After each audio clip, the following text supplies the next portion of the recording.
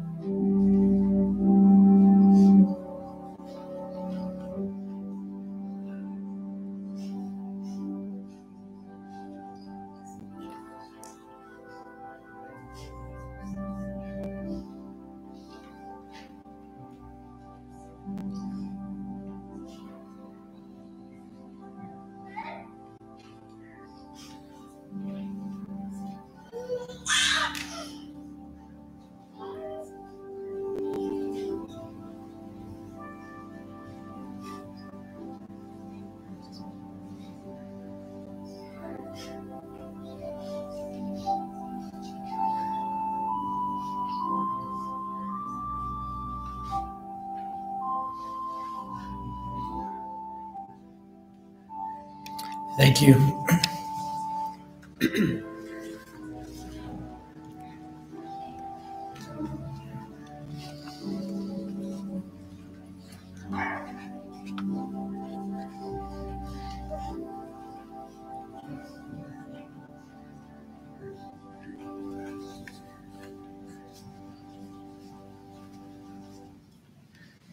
Good morning. Welcome to the funeral services of Stephen A. Clayson.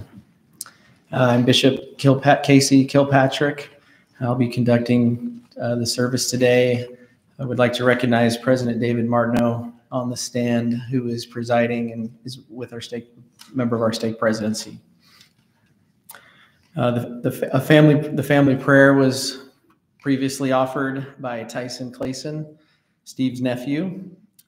We'd also like to recognize our prelude and postlude accompanist, Corey Mendenhall, as well as our chorister today, which will be Sister Joey Clayson, a sister-in-law.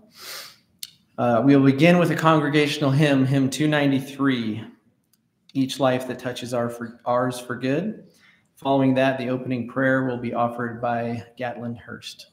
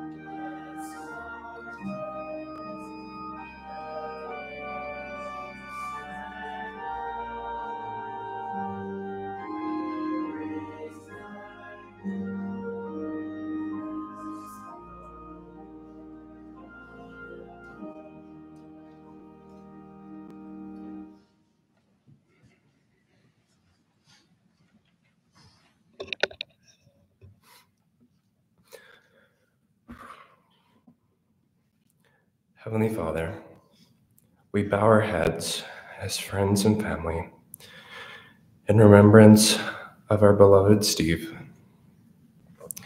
We gather here today to honor the life, the love, and the legacy of someone who meant so much to each of us.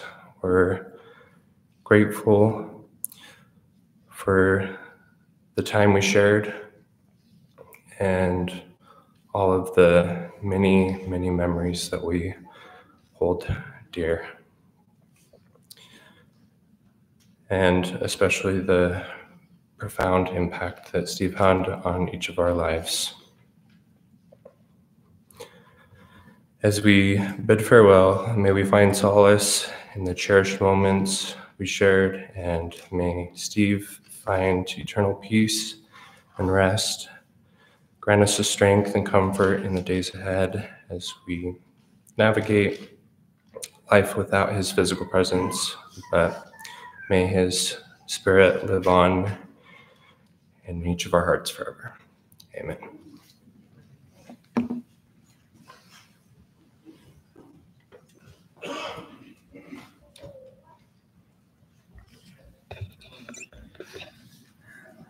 Our program will now proceed as follows. First, we will have a life sketch from Angie Clayson, Steve's sister-in-law. And then we will hear from Mike Clayson, Steve's brother. And then Mary Ann Clayson, Steve's sister, followed by Josh and Eddie Clayson, Josh a nephew, and Eddie also a brother. And we'll go to that point.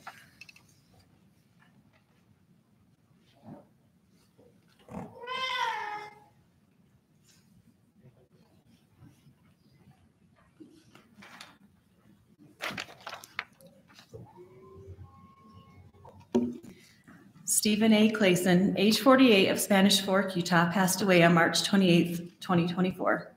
He was born on February 29, 1976, to Snick and Olive Argyle Clayson. He is the baby brother to Eddie, Michelle, Marianne, and Mike. He was married to Susie Osick for 11 years, and that union brought 3 stepchildren, Christopher, Kara, and Aaron Scott. Steve grew up in Spanish Fork. His childhood was spent running around with all the neighborhood kids, lots of night games and board games, and frequent walks down to Johnny's for his favorite penny candy and drinks. He had an abundance of childhood friends that all hold very fond memories of him, and I got to be one of those. He graduated from Spanish Fork High School in 1994 and went on to graduate with a bachelor's degree from Utah Valley University. Steve was a very hard worker and enjoyed all the friends that he made through his career at Pacific Horizon Credit Union. Steve was a big BYU sports fan and had season tickets to both football and basketball. He often shared those tickets with his nephews. He enjoyed many trips with his brothers and his nephews to away games. And thanks to Eddie, we have lots of evidence and pictures of all those trips and videos.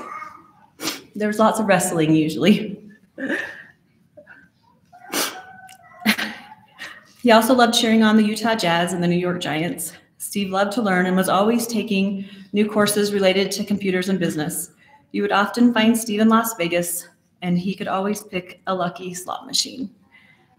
One time when we were 18 and 19, we got caught gambling and he got arrested. You'll have to ask me about that story. I'm younger than Steve. He was Uncle Stevie to not only his 12 nieces and nephews, but to many, many other people that loved him. He was so kind and thoughtful. He loved buying gifts for those that he loved. He supported all of his nieces and nephews in their special events and endeavors. He was always making us laugh. His giggle and his funny faces will never be forgotten. Steve is survived by his siblings, Eddie and Joey, Michelle and Brian, Marianne, Mike, and Angie. He leaves behind his adoring nephews and nieces, Tyson, Josh, Jordan, Colton, Jessica, Madison, Jace, Peyton, Tate, Brock, Lolo, and Cam. He was preceded in death by his sister Allison and his parents, Nick and Olive. I just wanted to add one little thing. You know, Steve had a way of making every single person feel like they were number one. We all felt special to Steve. And, you know, one of his favorite things was to give us all nicknames. And I'm going to name a few of them. So if you're here, you'll know. Hooky, well, that was me. Vyra, Hoochie, Jace Fault Pie, Cam Moron, Natasha. Now, that's not that funny, but her name's Haley, and I don't know if it's because he couldn't remember her name or he just thought you were Natasha. I don't know, but you're still Natasha. Nate Dogg, Pay Tony, P. Diddy, T. Late, Safe Bet Sally, SG, Chucker, Whitner, Shawnee, Boo Rad, Bonner, Hoda, Tai Tai, Titsy, Fatty, Gaddy, 2x4, couldn't fit through the bathroom door, J.A., Rube, Hard A, Jangles, Boozer, Kimbo, PH, Sethinator, and our favorite Butchie. I know that there's a lot more that I'm forgetting, but I also know there's a lot more that I didn't forget but couldn't say from the pulpit. So just wanted to say, Steve, we love you so much, and you have a whole army of people that love you. It's going to be a big void. You were a special part of my family. It was always Angie, Mike, and Steve since we were kids, and we love you.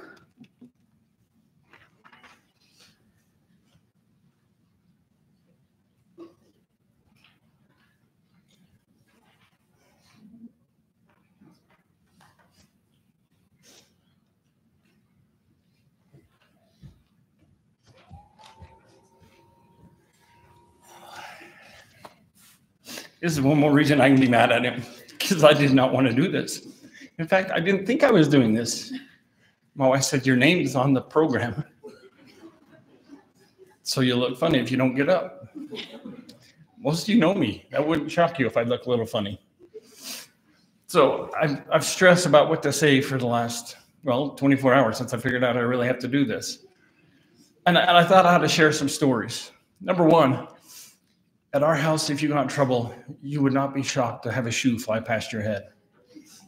Mom would throw things. You were hoping it's a shoe and not a tab can. Well, I hope in heaven they have tab cans, and I hope it's full, and I hope she throws it. because he deserves it. I think back to the one time, those of you know when we can talk about how good he is, and he is, but he was annoying. You know it. You might not admit it today, but I will. I'll never forget. He followed me around one day, just annoying me. And whatever he could, like he had a special talent to do that. And I finally got to the point where I'd had enough. And he came up, and so I pushed him, and he fell down. Well, okay, that's, normal. But then he just kept egging it on. So I picked him up, and I threw him over the fence. Yes, over the fence. And why? Because it was there. I don't know. But I thought, I'm going to be in trouble. Sure enough, a minute later, Mom comes to the door. She hollers. I got news for you. Butchie, she thinks she's tough, but I got her. So I go in there, and I'm so sorry. I feel really bad. And, go sit on your bed. So I went and sit on my bed. The door opens, and it's Dad. I'm like, whoa. Apparently throwing somebody over the fence is serious. So my dad, a big, gentle giant, gives me a stern talking to and just tell me what I should have done, what I shouldn't have done, all this stuff. And he says, so do you understand? I said, understand what? I said, that you shouldn't throw your brother over the fence. Why did you throw him over the fence? I says, Dad, you've met him. He's annoying. He says, that may be true, but you still don't throw him over the fence. So I remember I got grounded for a week. That seems a little extreme for a throw over the fence. Well, you know who comes walking by, doing a little dance, pointing? Steve. Well, my mom told me what to do, so I threw a glass bank at him. Then it was 2 weeks. I'm not going to cry.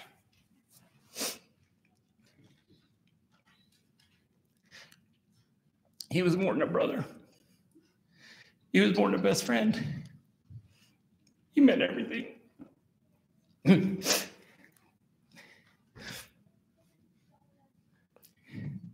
Possibly the nice human I've ever met in my life. He could not say bad about people. He could only see the good. I hope in my life I can strive to be a little better, because sometimes I've got a smart mouth and I like to point out negative things. The thing that's got me through this is my understanding of my Savior. I will get to see him again.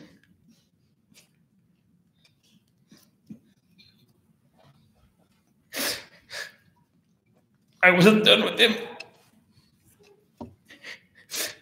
But I know that my mom and dad and Allison are happy.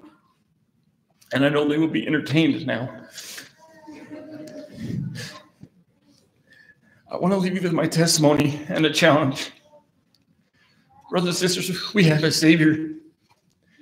I don't care what else you believe, but we have a Savior. That is what's getting me through right now. I will be able to see my brother again. My Savior understands what I'm going through. He went through it. He is here for me, and he's here for you. My challenge, and I'm horrible at this, when you marry into the Dancy and Basgard family, it's different. I'll never forget one of the first time I met Grandma Cleo, and I know she's listening. She came up and kissed me on the cheek. That's the weirdest thing I've ever had happen in my life. Claysons don't kiss, hug, talk. We just head down and go to work. And I was freaked out. And I walked up to Angie. I said, your grandma just kissed me. Oh, yeah, she'll do it all the time. Can I tell you, I wish Grandma was here. I need her kiss. So before you go to bed tonight, hug your people. Tell them you love them. They need to hear it. They need to know that somebody cares for them. This is the hardest thing I've gone through in my life. And it's only through my family and my friends. I told my wife, I think during my waking hours, there has not been more than a half hour where I haven't got a heartfelt text from somebody. And it means the world to me. I love you all so much. Steve loved you all so much. Friends and family, I love my Savior. I love you, and I love my brother. And I say this in the name of Jesus Christ. Amen.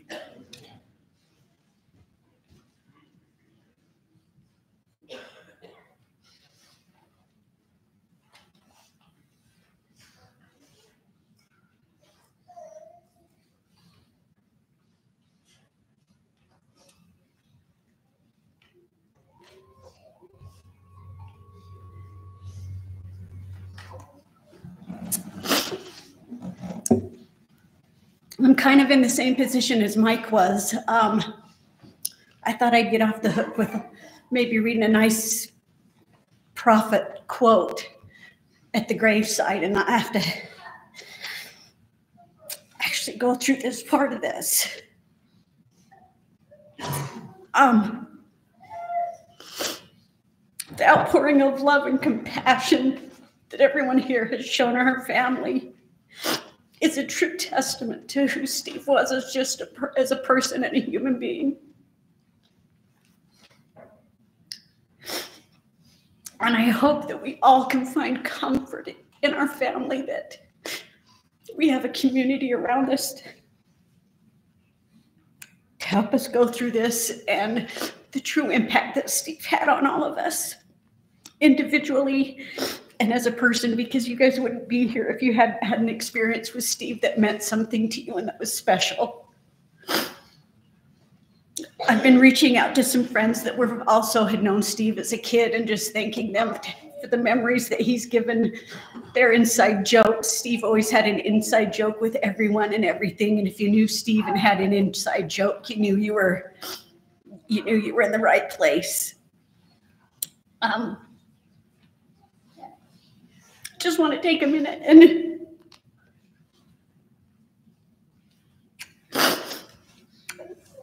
tell Eddie and Michelle and Mike how much I love them.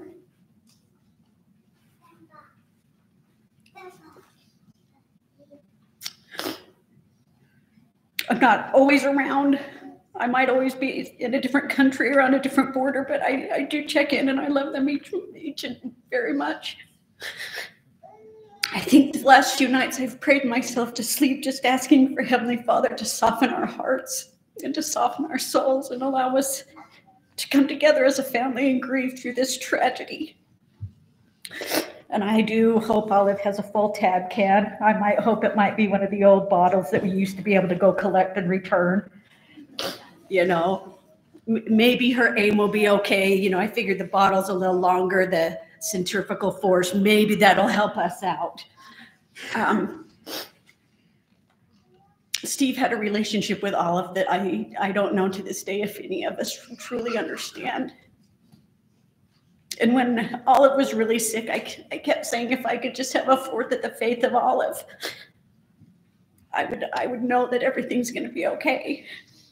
And when I went home on Saturday to get some items, a neighbor came by and he had heard what had happened and reminded me that at this point in time right now that our Savior knows exactly where we're at as Sunday was coming, and he of all people would be able to comfort our family. And I'm really trying to find solace in that, and again pray to open my heart to the sadness. And I'm still continually in awe at the hate and anger that people can say, and just try to continue the grief that our family's going through. His laughter, his inside jokes, the crooked eye. If you knew Steve, you knew all of these were true. And sometimes you'd have to ask him, which eye are you looking at me with, if he had his glasses off. We were blessed with 48 years with this wonderful man. Our brother, our uncle.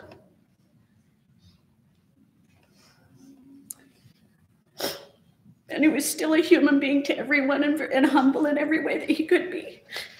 I think my new roulette number is going to be 29 in honor of Steve. I can't tell him that I'm going to have it be red. I think I'm breaking out in a rash being in all this blue. But he's worth it. I think I can suffer through, and I ask that Heavenly Father continues to soften our hearts and open our hearts and understand that there is a plan of salvation. But I know that he is with Stick and Olive and Allison, and that someday we will be together again. I just want to thank everybody for taking the time out of their schedules to come and be with our family and show the support, because it's something that I know that we can look back on and have this as an inspiration and a testament to who Steve was. I say these things in the name of Jesus Christ.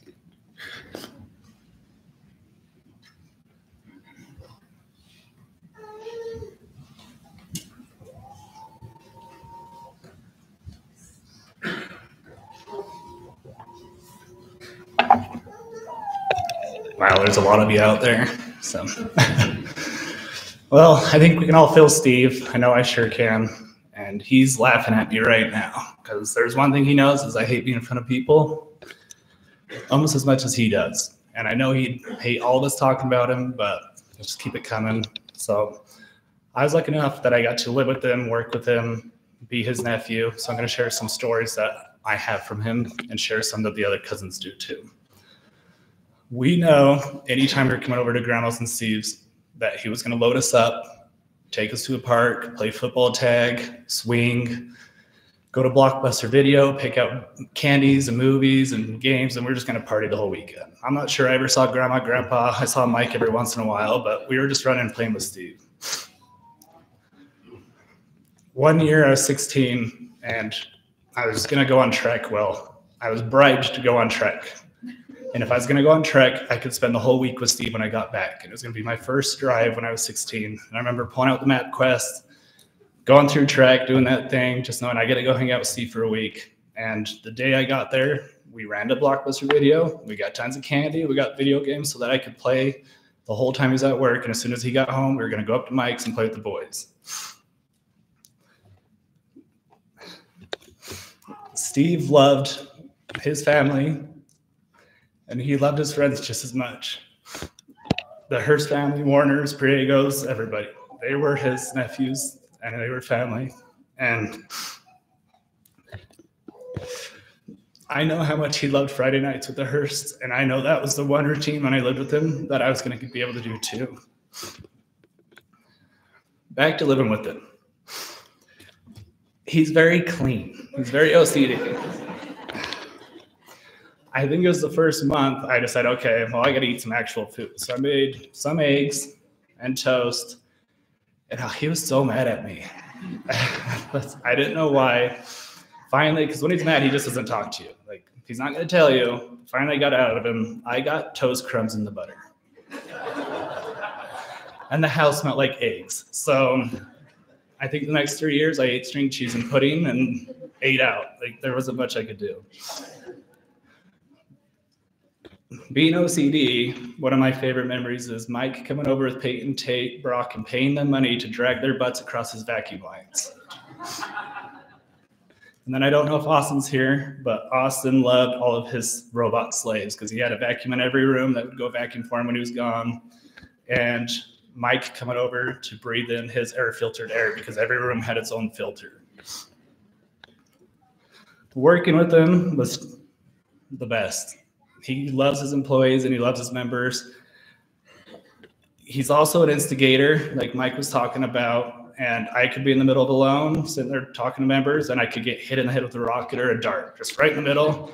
And I don't know if he's aiming at me or them, but he was attacking someone. His laugh was very contagious. He had multiple. His real one was kind of like he was wheezing or choking with a snort at the end. And he had an evil laugh too. So if you're working, you could hear the giggling coming from another room, and you would have to run and see because either you're about to get attacked or somebody else is. He also has a little thing where he'd bite his tongue or his lip, and he's about to poke you and try to run. But he ran like his shoes were 5 pairs too big because he could not run. Some of my other memories were coming over and playing with all the friends. We'd play Halo, play basketball, wrestle. Richie brought up, and multiple cousins, that his favorite move was the camel clutch. He'd also chin, and then Tyson reminded me all about the scissors where he'd squeeze between his legs and shake it. I also want to give props to Steve that I think he's still the king of the basketball court, because I can't remember him playing ever since he swatted Richie to the 10th row. So the game just ended. We went home. I don't know what the score was, but if you get blocked by Steve, it's over.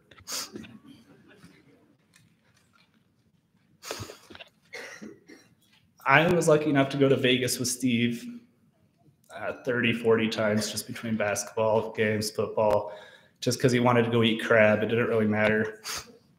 And I've done my best to keep all the stories pretty PG because we're at a church and grandma's watching. But one of my favorite ones is probably about 15 years ago. I was pretty young and naive and we were down gambling. Well, I was watching. And some lady walked up to him, and I just remember his face being bright red, shaking no, trying not to look at her or me. Finally, she leaves, and he says she was offering us a 2-for-1 special. His half was free, but my side was too expensive, so he said no. But I know he knows we love him. I know he's laughing at us all right now. But enjoy the day and celebrating Steve. We love you so much, and I don't know how to end these things, so I'm just going to give a thumbs up and sit down. So.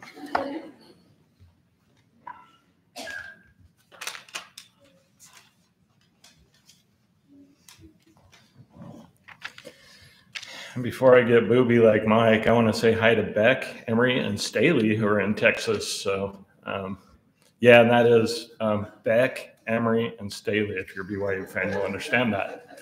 So. I'm glad to hear Mike's going to be a nicer person. So this is recorded and we can play that for him over and over again.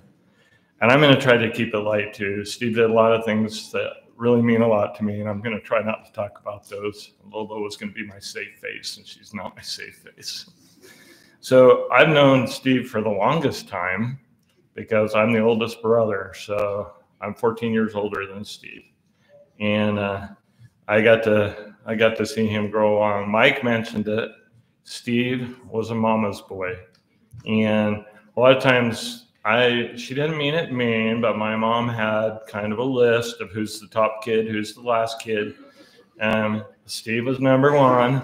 And then we'd all fight for second, third, and fourth, and fifth, and whatever. But Mike was usually pretty good about taking up last place, and Steve would be first. So we could just stick in the middle, and that would be fine.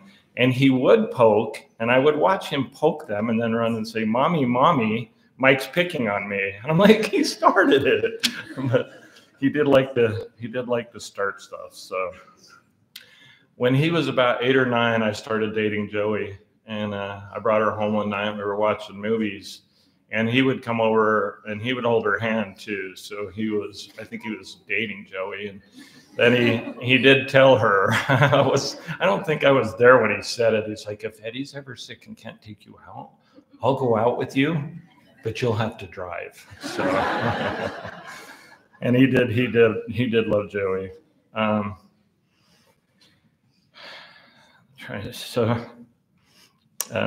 We had a couple trips out. So again, Steve matured. He wasn't quite as annoying when he got older. I'm trying to find. I don't know, Gaddy, was he quite as annoying when he got older? He liked to tweak and poke. So I first got married, and Steve would come out to camp. Now, Steve's not a hunter like Mike and I. Steve comes out for the food and the king peasant and stuff like that. So he would come out. Well, Joey came out. She says, "I'm going to try hunting with you. I think that'll be fun." And she came out. She thought, well, when they go hunting, I can just sit in the trailer and read. That's a perfect weekend. Steve stayed in the trailer with her, and he wouldn't shut up. And she finally said, "I got to go find Eddie and check on him." And she drove down 2 miles down the road, probably to Juab County, and read her book and let Steve home back in the camp in the trailer. One of my other buddies, we did a lot of really cool stuff with the boys. And because they're so close to my kids' ages, that my kids grew up with Steve and had a lot of fun with them. And we were up at Gooseberry at Fairview, and we were camping. And I have a friend, he came by last night, a bigger guy named Byron. Well, I was out fishing. I love to fish, and Byron was stuck in camp with Steve. And he kept warning Steve. He's like, "Steve, you need to knock it off. Steve, you need to knock it off." Well, Grandma wasn't there, so Olive's not there to protect him. And Byron says, "You do it anymore, I'm going to throw you in the lake."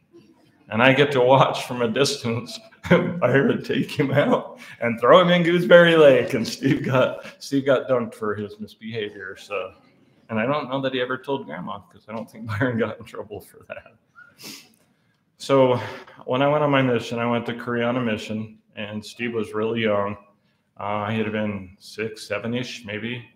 And he watched every episode of MASH, just waiting to see me on MASH, because he knew it was in Korea, and he kept waiting to watch for me. And he never did see me on MASH.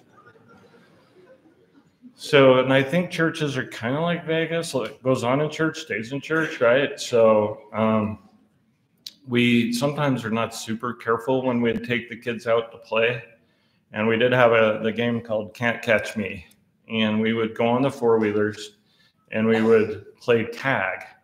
And initially, we were not very safe. And so the way you tag somebody was you had to get really close to them or bump four-wheelers. And there was a lot of discussion on how that would really work out. We eventually changed it so you'd throw a football and it wasn't nearly as dangerous. But we're out at Topaz Mountain. We're playing Can't Catch Me. My four-wheeler smoked so much that I like to play at night, so you couldn't see the smoke trail and follow me. You could smell it, but you couldn't see it. Well, Steve was not as athletic as some other people, and so he couldn't throw well. And so that's why I think the nephews always thought he loved you, but I think he had you on the back of the four-wheeler so you could throw the ball for him. So Tyson was on the back. We were running at night. No lights on, because you'd get busted if you had the lights on. And he's got Tyson on the back, and he's trying to hide from whoever's it. So he was back in between these trees, and the only time Tyson could see what's behind is when he'd hit the brake light. And so he'd hit the brake, and then Tyson's going, cliff, cliff, cliff, cliff, cliff. And about that time, somebody went by, and they went forward and chased after him, but they escaped that one without injury. The only injury we had was actually one of my bishops who came and played with us at the sand pit and cracked his ribs playing Can't Catch Me, but the rest of us survived it fine. And Can't Catch Me, Josh, you talked about his laugh. So Can't Catch Me Hill is just up a little bit from where we camp. And I'd sit out at camp, and I could hear him laugh. And his laugh was so loud. I don't know, we're 300 yards away. And you could hear him laugh, and you know he had done something to somebody, because it was that evil laugh that Steve had. It was just so much fun with him. We need to invite somebody new to come to camp. I've talked to a couple of Peyton's friends, because when Steve showed up to camp in his outfit, because he didn't really wear camping clothes or camo, he'd wear an outfit. He would bring bags and bags and bags of treats. I don't know, your kids probably would eat those treats for weeks after. So we need somebody to take that place, because it's, I don't know, a lot of treats. And so just looking forward to that. One of my funny stories, and I don't remember who was in the car with us. We, like Joshy said, we made so many trips down the Mountain West, WCC, football, basketball. We've been to Vegas so many times. And we pull along. I don't remember even what car we were in. And we pull along the side, and there's a homeless person sitting right there, and he starts to approach the car. And he's coming at us, and Steve reaches over, and he locks the doors. And they are the loudest locking doors I've ever heard in my life. And the homeless guy looks at us and started to smile. And so we'd do that to Steve every time we would walk. We'd pull up to a corner, we'd sit and lock and unlock the doors so the homeless people could hear it. I got an apology for him, because I also, when I'd go to his house, I would do the bunny hop through the vacant rooms to mess up the vacuum lines. And I know he'd have to re-vacuum after I left, but I didn't make a mess. I just made lines in his marks. And the last thing I have, and they've talked a lot about basketball. We've been able to play basketball with the nephews and the brothers, and had a lot of fun. Steve, not a great outside shooter, but when he'd hit a three, he was like Joe freaking Engel, talking in your face, just talking trash. It's like, oh, he made a shot. And defensively, we didn't have referees, and so when nobody else was looking, he'd hang on you pretty hard. So he could guard like nobody else, but that's because there were no referees. So I love my little brother. Yeah, see, the fun stuff's so better. He was so good to me, so good to my kids, so good to my nephews, so good to my grandkids. I love everything he did. And the family, Michelle and Marianne, Mike was so, did not want to do the funeral. They didn't want to do this. We were going to do a simple graveside. But he has so many friends. And you're the reason we wanted to do this. You guys need closure too. And thank you for coming. Thank you for all the kindness. Mike's got more food up at his house than he knows what to do with it. And I do appreciate all the love. Steve again showed us up. He's going to be up with Mom, and he's tattling on us. And I hope she kicks him good in the butt first, but then we'll be in trouble after that.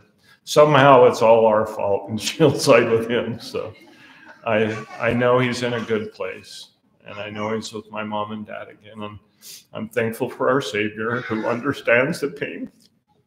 And I say that in the name of Jesus Christ. Amen.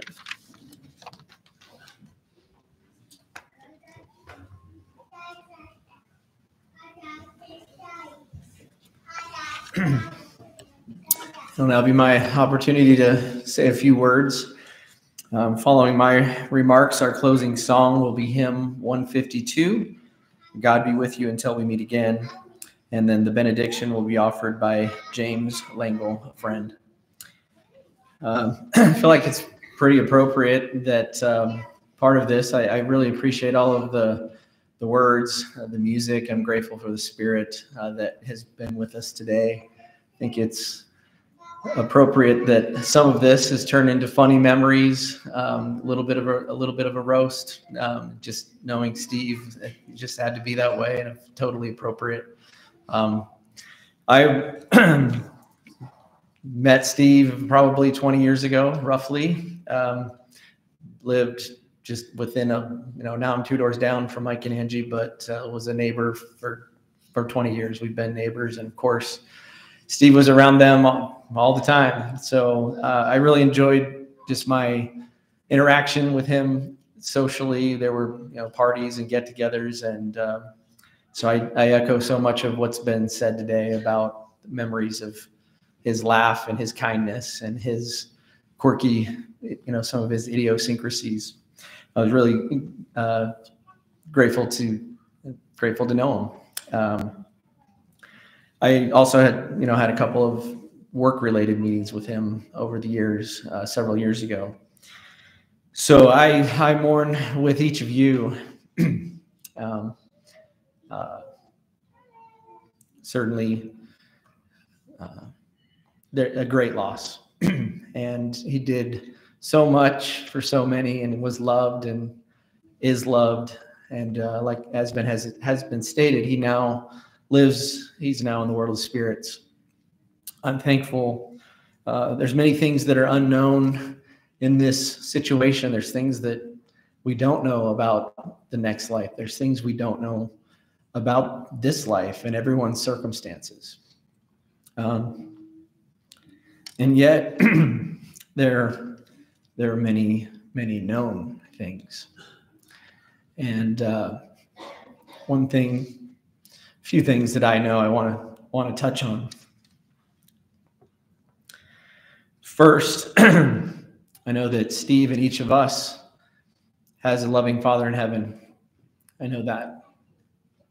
I know that he has a loving Savior that overcame, and each of us has a loving Savior that overcame physical and spiritual death, that we can live again and be reunited with loved ones. And I know that to be true. I know that Steve and every one of us will be judged by a kind, perfect, all-knowing, loving, compassionate Savior, even Jesus Christ. I know that. I would hope that something that has been said today, or maybe just in your quiet moments as you feel the Spirit of the Lord, that you and I will be inspired to do a little better. As Mike said so appropriately, hug your loved ones. Do that nice thing for someone else. Steve certainly did that all the time, was super generous. I think it's a good reminder to each of us as we celebrate a life, that each of us every day, in a sense, we are writing our own eulogy, and we are hopefully trying to become the type of people that will be celebrated and revered, and like we are with Steve today. Brothers and sisters, I'm thankful for, like I said, a Father in heaven that loves us, for a Savior that is perfect and lived and died, that we also will live again. And I testify that Steve is in the world of spirits. I testify that each of us will follow that same course, and that we lived with our Father in heaven prior to coming to this earth, and we lived with the Savior there. We learned this life is a time, as it says in the Book of Mormon and the Book of Alma, it's a probationary state. It's a time to prepare to meet God. This is the second act, and then there's a third act that we don't have visibility into. There's the life after this life.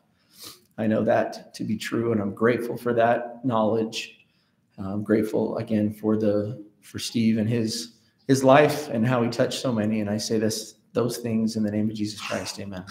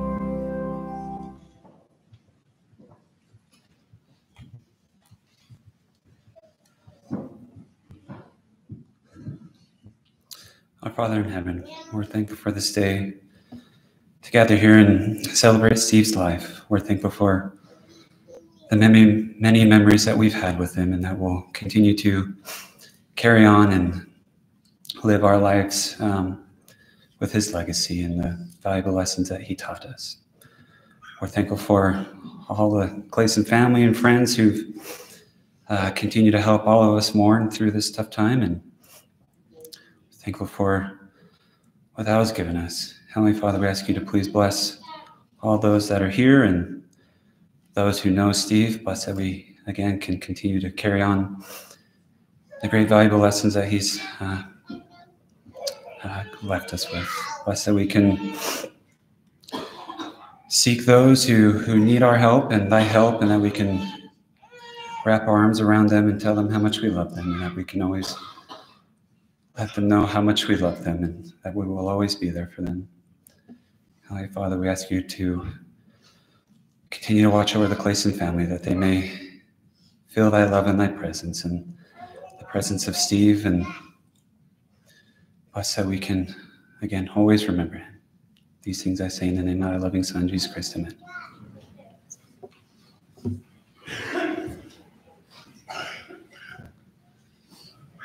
Will the congregation please rise?